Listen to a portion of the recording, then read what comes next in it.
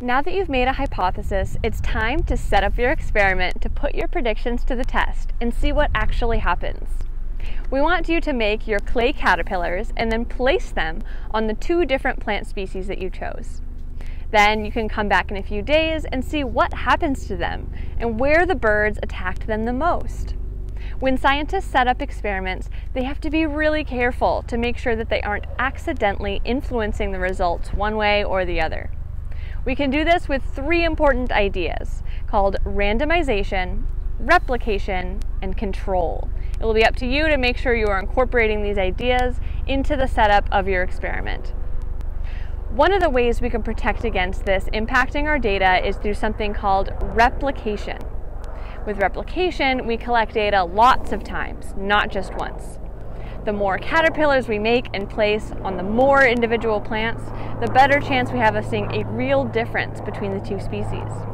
In science, we usually try to have 7 to 10 replicates. The more the better. In this case, that would mean having 10 caterpillars on one plant species and 10 caterpillars on the other plant species.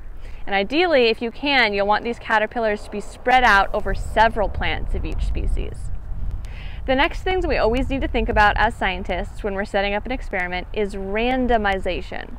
Sometimes when you're setting up an experiment, you can affect your results without even knowing it.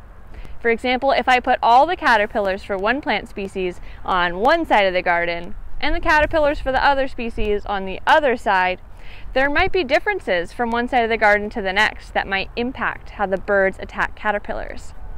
For example, maybe one side is sunnier than the other. Instead, try to find individuals of both types of plants that you're comparing throughout your garden or throughout your school, and place your caterpillars on plants spaced more randomly throughout the area. The very last thing that we need to consider is control.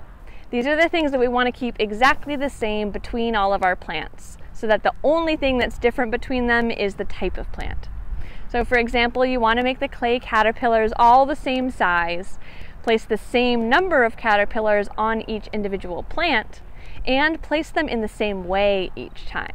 So don't put the caterpillars up high on one plant species and down low on another one, because that could affect our results.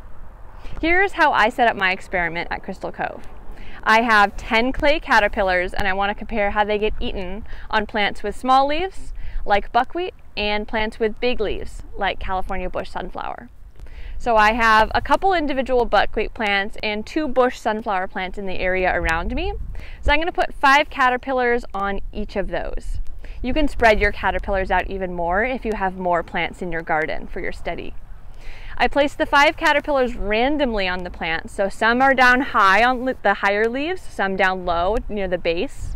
The plants here are about the same size, and the caterpillars are the same size too.